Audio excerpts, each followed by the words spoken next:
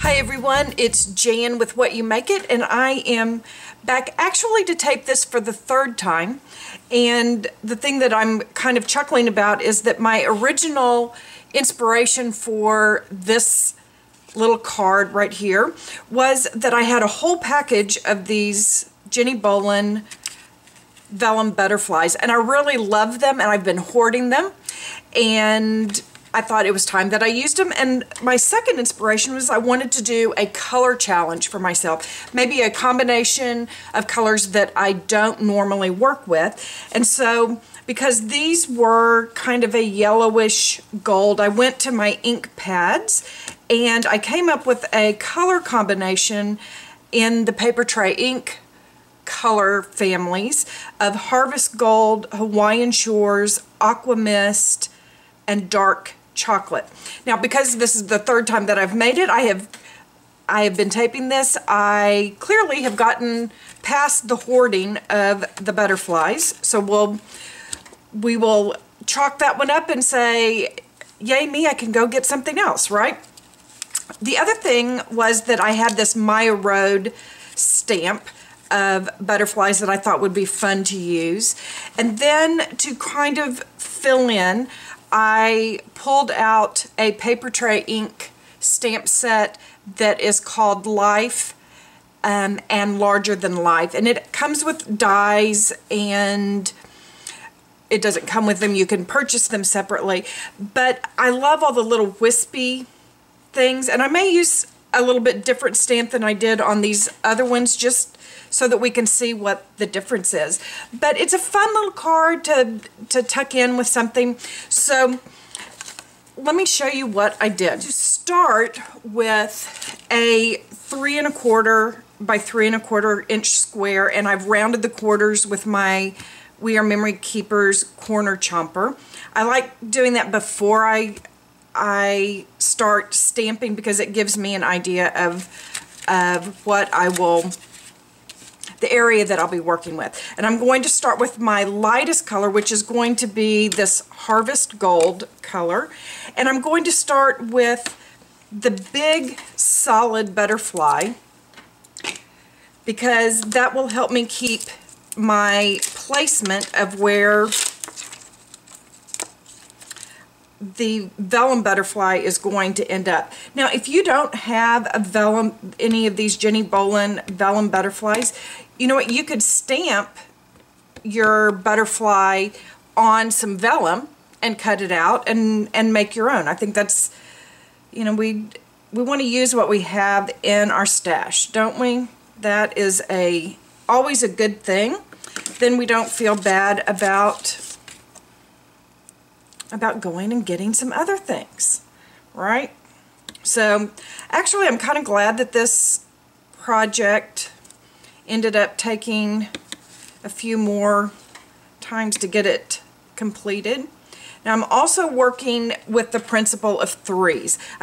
This is going to be the focal image up here, this butterfly. It's going to be stacked, but if you view the card from the side, you'll see the butterfly. But I want to make sure that I have 3 of these yellow gold colored elements. Smaller, because I don't want them to detract from the large butterfly as we end up here. But now I'm going to start adding the colors. Now, I think that this Aqua and Hawaiian Shores combination ends up really as a very pretty complement to the yellow. Honestly, I just am liking that it challenged me to get outside of what I just normally reach for when I'm doing color combos. If there's something that is that way for you, if you tend to use particular color combinations, try something that maybe challenges you just a little bit. Now I'm just taking various stamps from this stamp set. You've got a solid large, you've got a word overlay, and you've got an outline. Really for the large and the small butterfly. The only large butterfly I'm going to use is the one that is the that is the gold color because I want it to stand out. I'm going to use the darker ink. Aqua Mist is the lighter color, and this Hawaiian Shores is darker. And I'm creating a little bit different configuration than I did on the others. On this card, you can see that I did, let me come up here where you can see nicely. I used the stamp overlay that says free on it. So this time I'm going to not use that. I'm just going to outline the butterflies, and I'm just going to put a little touch of these other butterflies down in. Okay, when you finish stamping, just take a minute and make sure that you feel like you've got some good composition going on here. I know I'm going to have a very strong element over here. I know I'm going to have a strong element here with the start of the sentiment that says life. So I want to kind of fill in here with some of the chocolate color that kind of brings all of it together. And last time I used this kind of wispy design. This time I'm going to use, I think this one, just to do something a little different. We have both designs available to us. And I'm going to take a piece of scratch paper here because I do not want to stamp this chocolate at full strength. I want to actually stamp off. It's a technique that gives you a little bit more of a shadow of the stamp. So we stamp once, and then we're going to come in here and do something tall. Up like that. Another one, I'm going to bring it down just a little bit.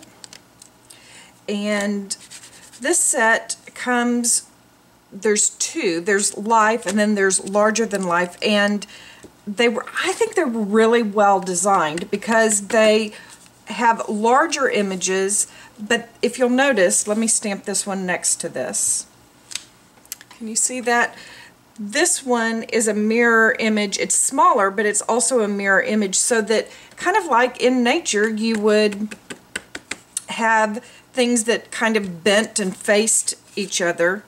You have that same ability here with these little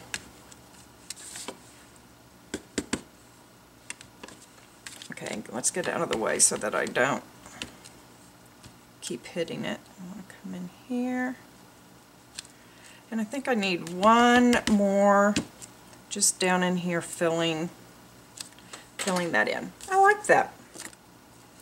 So for the sentiment, I'm going to put this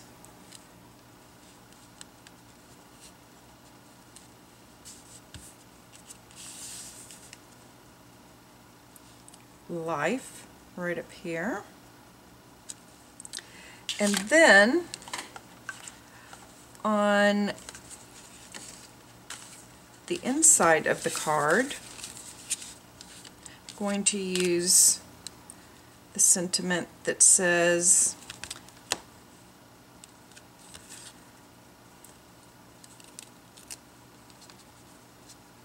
if you're having trouble getting a sentiment straight, just drop it down onto your paper, let it naturally straighten itself out, then put your acrylic block on it. And then on the inside down here, I'm going to stamp this sentiment. Is so much better with you in it. That will be a nice little note, won't it? So let's fold this up.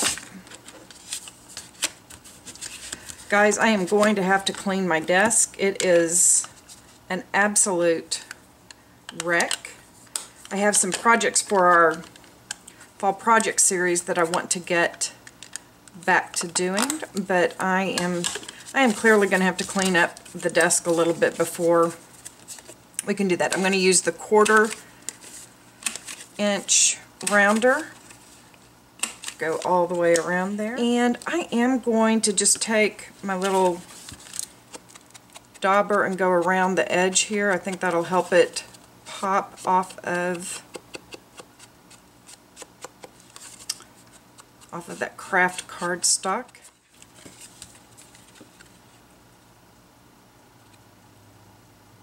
Put this down. And let's grab another one of our little butterflies here. And we need to put a little glue here. These come with a little adhesive foam dot already on them.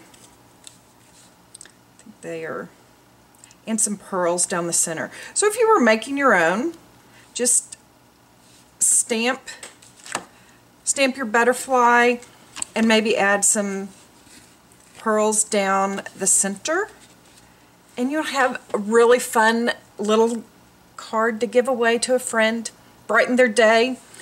I hope you all are having fun. I appreciate you hanging in there with this World Card Making Day series. Know that we are still doing the giveaway. If you have a card that you make because of one of the designs, you were inspired by one of the designs that or techniques that I've shared with you, please share it with me either through a link or send me an email or something. Do a response video and I'll put you in the drawing, and it's going to be fun. We're going to do it on the 15th, so I hope you will participate. In the meantime, I hope you're having fun and taking some time for creative play. I'll see you soon.